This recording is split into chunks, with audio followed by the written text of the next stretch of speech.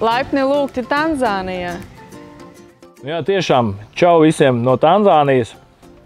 Ir pagājusi pusotra diennakts, un mēs esam šajā Āfrikas valstī, šajā lielajā karstumā, jo šeit ir viss, kā izēja ārā, tā uzreiz esi nosvīts, bet varbūt nedaudz sīkumos atkal īsumā mēs izstāstīsim jums, kā mēs līdz šejienei nokļuvām, kā tā vispār ideja radās.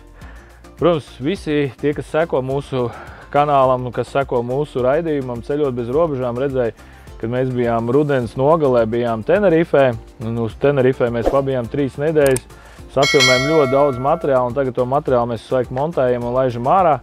Iespējams, ka jums jau nedaudz tā Tenerife ir apnikusi, tāpatām kā arī mums. Tad izdomājām, ka gribam atbraukt uz Tanzāniju, un Tanzāniju braucam jau mēs vairāk kā pusgadu, manuprāt, jo pirms Tenerifes mēs gribējām arī braukt uz Tanzāniju, jo mums ir šeit caur internetu iepazīta viena sieviete, kas dzīvo šeit, Tanzānijā, Zanzibārā. No Latvijas, jā. Un pie viņas mēs arī dosimies tuvākajās dienās, bet par to, kā nokļuvām, izdomājām, kad mēs vēlamies atbraukt, ielikām Facebookā tādu interesantu postu ar smukām, skaistām bildēm. Neticēsiet, ļoti daudz cilvēku bija atsaukušies, ļoti daudz gribēja, bet ļoti daudziem arī beigās kaut kā pēdējos brīžos kaut kas izjuka. Bet kopā mēs šoreiz esam atbraukuši 8 cilvēki. Bērnus mēs esam atstājuši šoreiz mājās. Šoreiz ir mana mamma līdz. Mani sauc Bija, esmu Ivara mamma. Vēl joprojām strādāju par mednieci. Braukt, izdomāju, man tas ir bērnības sapnis. Man ļoti gribas nokļūt Kilimanjaro.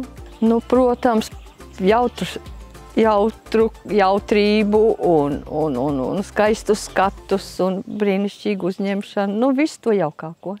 Un mums ir vēl 5 cilvēki, ar kuriem jūs vēlāk iepazīsieties. Bet tad izlēmām braukt un atradām KLM ļoti labu piedāvājumu, pat 376 eiro ar lielām somām, turp apakaļ, plus vēl lidmašīnā dod ēst, tā kā es domāju, tas piedāvājums ir tīri ļoti labs. 2 no mūsu meitām, kas atteicās dzīvot ar mums kopā, ir ieradušās arī pie mums. Mani sauc Bija. Mani sauc Liene. Un mēs esam no Rīgas. Es strādāju informāciju tehnoloģiju nozarē un mācu pusauģiem dejot, kad valdība to atļauj.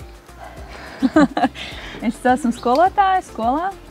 Mēs gājām pārgājienā. Tad es ieminējos, man īsti nav kompānijas, ar ko ceļot. Un es teicu, man arī. Un tad es ieraudzīju Facebookā ierakstu. Es nezinu, kā es viņu ieraudzīju. Es paņēmu printscreenu, aizsūtīju Lienei, un ja Liena iedegās, tad Liena iedegās. Kad tad, ja ne tagad? Un tā mēs esam šeit. Mēs sagaidām noteikti piedzīvojumus. Tie vienmēr ir kopā ar mums visur, jo mēs esam blondas dāmas. Daļu jau mēs izdzīvojam, interesanti. Jā, man foršs cilvēks. Mani sauc Paula, un es mācos Ķekavas vidusskolā. Mani sauc Gundaga. Es šobrīd restartējos pēc smaga dzīves perioda, pēc Covida. Vienu dienu ieraudzīju ļoti interesantu sludinājumu Facebookā, un tas bija 2 minūšu lēmums, ka man to vajag.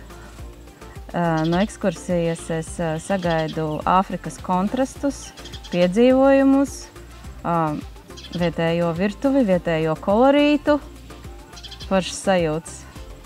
Atrauties bišķīti no ikdienas un ko jaunu redzēt. Mani sauc Sandra. Esmu no Jelgavas novada. Esmu friziere. Facebookā bija uzaicinājums. Pieteicos. No ekskursijas sagaidu visu to labāko, skaistāko, piedzīvojumus. Varam padalīties, ja nu kāds arī izdomā un sagrib braukt šeit uz Tanzāniju. Kā notiek šis pats ceļš? Tātad pirmais nopirkām biļetes, pēc tam sākām interesēties, kādi ir noteikumi. Un noteikumi patreiz lidojot uz šejienu, ko mēs pildījām, bija tādi, ka pirmais ir 72 stundu negatīvam testam, pēc tam Latvijā ir jātaisa ātrais tests, kur izejot cauri kontrolei, netālu no geita, ir gulbju laboratorija, iepriekš piesakoties, var uztaisīt uztaisīja testu, un 15 minūšu laikā, manuprāt, atnāca mums atbildi, turpat uz vietas viņu izprintējam. Jā, ātrais tests bija nepieciešams, lai ielidotu Holandē. Bet Holanda vienīgā valsts, kura prasa ātro testu. Bet nekur arī neprasīja beigās jā, mums tā. Un tā arī mums īpaši nekur neprasīja viņu. Bet, nu jā, tikuši līdz šejienei esam. Vakar, protams, pavadījām mēs lidmašīnā gandrīz 14 stundas no Amsterdamas. Pirmais mēs lidojām vispār uz Amsterdamu. Mēs Holandē palikām Ibis hotelī, viesnīcā, un no rīta atkal 10. izlidojām.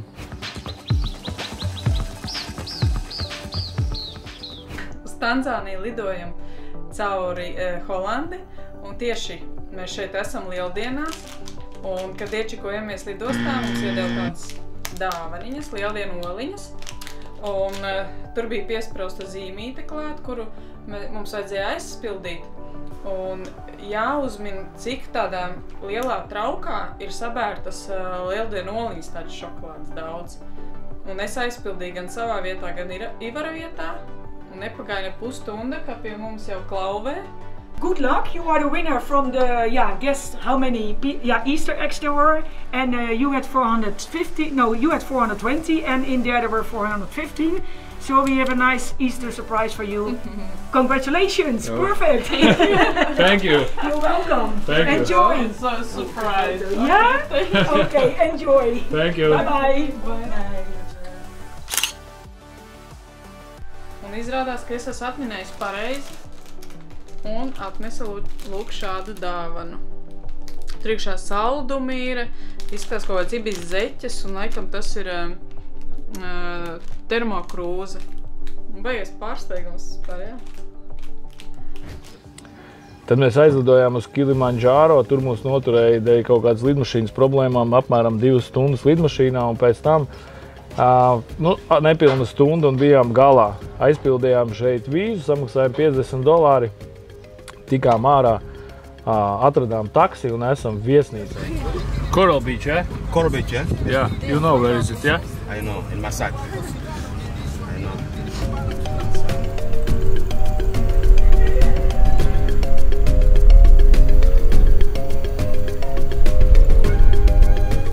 Beidzot, esam nokļuvuši līdz savai viesnīcai. Esam, protams, maksimāli saguruši, bet arī esam maksimāli priecīgi, kad esam tikuši viesnīcā un tūlītām varēsim mazgāties, iet gulēt un gaidīt rītdienu, kad varēsim iet baudīt šo skaistos skatus, kas šeit ir, un arī brokastis.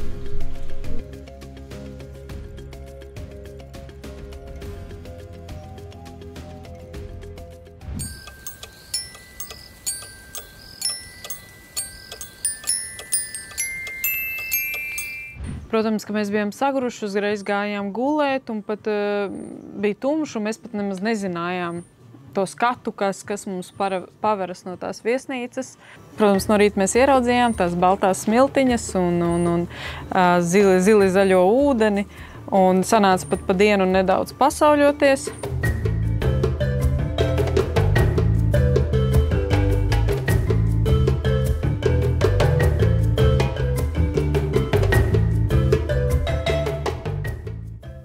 Tanzānija, jeb Tanzānijas apvienotā republika, ir liela valsts Āfrikas austrumu daļā uz dienvidiem no ekvatora.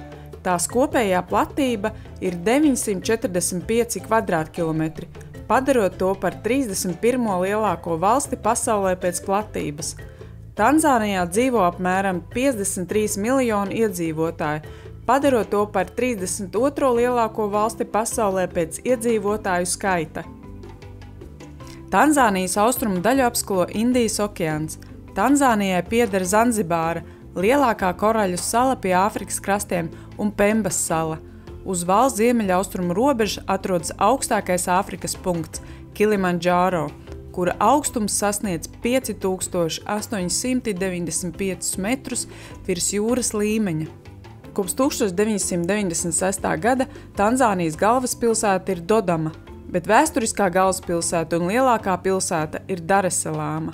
Tanzānija ir bijusi Vācijas impērijas kolonija, kas vēlāk nonāca apvienotās karalistes pāraudzībā, bet 1961. gadā tā kļuva par neatkarīgu valsti. Viesnīcā brokastis bija ļoti labas, jo bija daudz vietēji augļi, ko nogaršot, marakuja un passion fruit un papaja. Bet tā pārsvarā arī viss bija tā kā Eiropijas, bija gan siers, gan desa un maize, līdzīgi kā pie mums.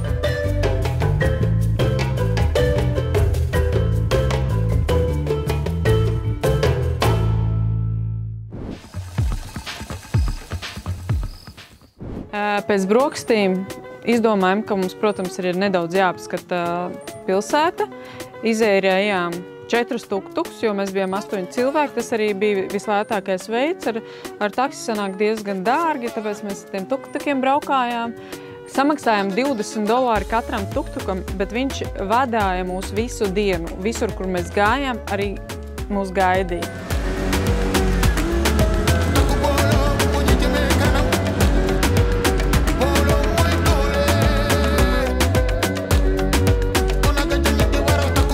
Pirmais, mēs tagad braucam uz zivju tirgu, iztaigāsim pa zivju tirgu, aizbrauksim, nopirksim biļetes priekš rītdienas prāmja, un tad mūs aizdīs uz Koko pludmali.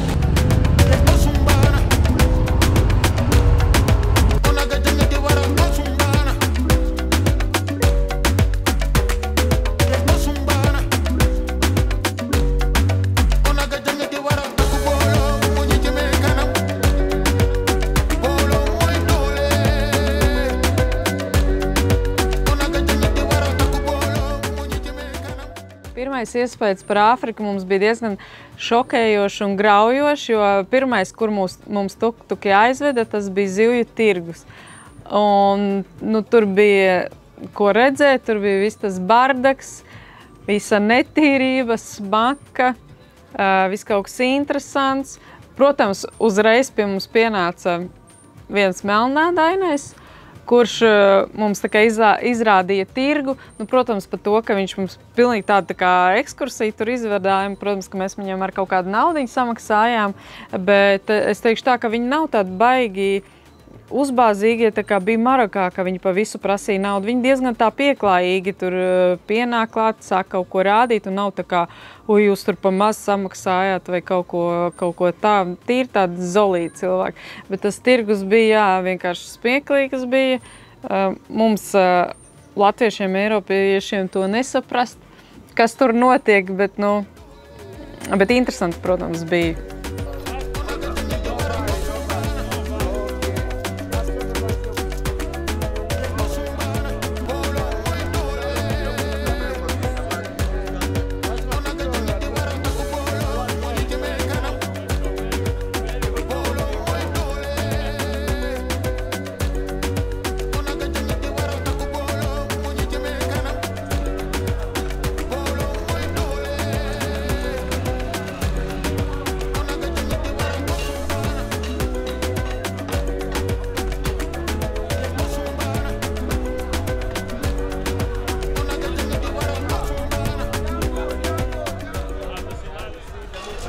Šitādā vēl nav būs tirgu.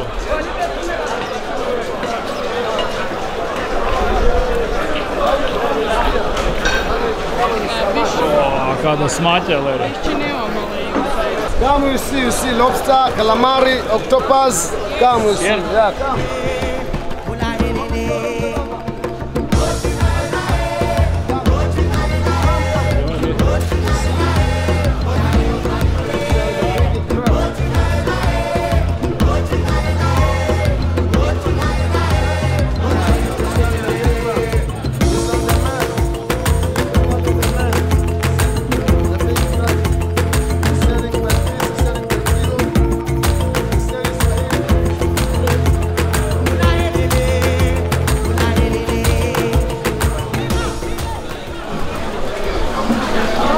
You see?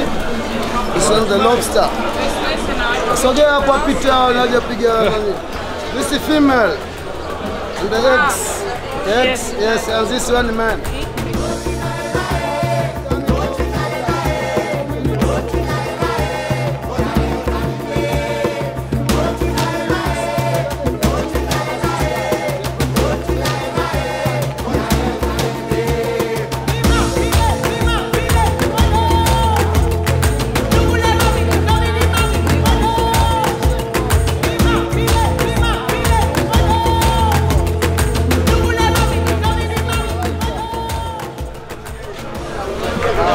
Yes.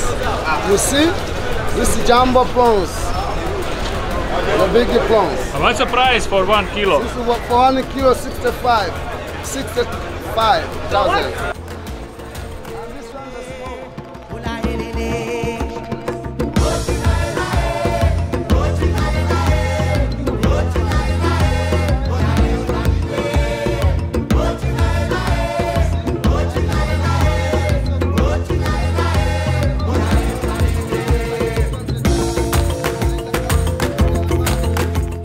For ink, you see inside now, the black ones, the tattoo. For ink, special for tattoo. What do you do here? Inside is the ink.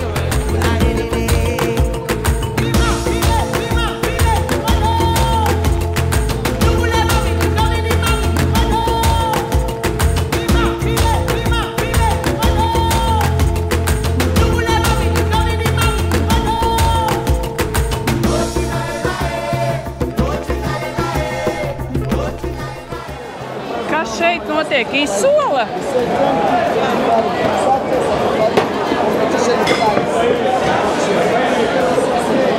Tā kā izsola, jā. Vietējo zivju izsola. Jā, viņi ar tādiem spaiņiem un groziem iet pakaļ uz tām laivām, pakaļ zivīm, kas ir atveduši.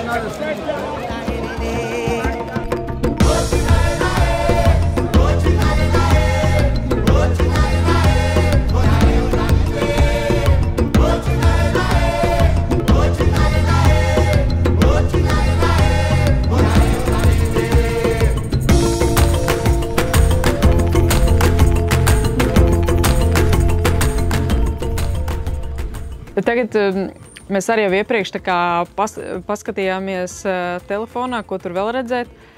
Izlasījām, kad lai aizved mūs uz Koko Beach. Protams, ka mēs iedomājamies tagad aizvedīs uz Koko Beach, tur būs baltas smiltis, palmas kā Bontī reklāmā. Un tur tā kā ir street foods, kuru varot pagaršot visu kaut ko. Domājam, varbūt pusdienas uzēdīsim un tā tālāk. Aizbraucām, protams, kad tas nebija tas, ko mēs tur gaidījām. Mēs tur labi pavadījām 5 minūtes, jo Koko Beach bija arī vienkārši pludmale. It kā varētu būt skaista pludmale baltām smiltīm, bet tur vienkārši viss piecūkots bija. Mēs sapratām, ka tur ēst nav ko. Tomēr ieraugot, kāda nekārtība bija pludmalē un kā tur taisa tos pat dzērienus un ko tur var apēst, mēs izlēmām tomēr, ka mēs aizbrauksim uz viesnīcu apakaļ un apēdīsim mūsu atvestos iekrājumus, ko pa ceļam mēs neapēdām un sarunājām, kad vakarā 6 šie paši tuktuki atbrauks mums pakaļ uz viesnīcu un aizdīs uz kādu restorānu. Un pa ceļam mums gadījās negadījums vai starpgadījums, tā teikt. Jo, protams, ka mēs filmējam pa ceļam, attaisam logu, kaut ko filmējam, jo visu laiku jau tur visādas brīnumus var redzēt. Un es tagad Ivaram rādu, pasies kāds vecs, briesmīgs autobus, viss sarūsējis, es nofilmēšu. Sāku filmēt. No tā autobusa izlesa 4-5 policisti, pieskrēja pie mums uz mašīnu un sāka bļaut uz mums, ka nedrīkst filmēt, lika mums parādīt tos fotoaprātus, ko mēs esam nofilmējuši un visu izdzēst. Jo izrādījās, ka tajā autobusā veda cietumniekus. Protams, mums neienāca prātā, ka to nedrīkst filmēt. Bet vispār Āfrikā ir baigi jāuzmanās. Mums vairākas reizes aizrādīja pa to, pa filmēšanu vairākās vietās. Un meitenēm, kas mums bija līdzi, viņas arī vienā vietā filmēja, vai fotografēja. Vienkārši, kas apkārt notiek. Un tur, protams, taču ir pilns ar cilvēkiem un pienāca policists. Un pateica, kurš atļauj jums tos cilvēkus fotografēt un izdzēs ārā visas tās bildes.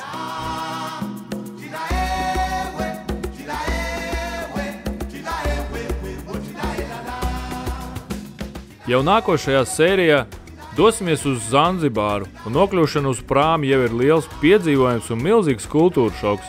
Vakarā iepazīsimies ar akmens pilsētu, saucamies Stone Town, apmeklēsim Fredija Merkurija muzeju bez elektrības Un šoreiz tikai ar acīm baudīsim vietējo street food, jo neesam pārliecināti, vai mūsu vēderi to izturēs.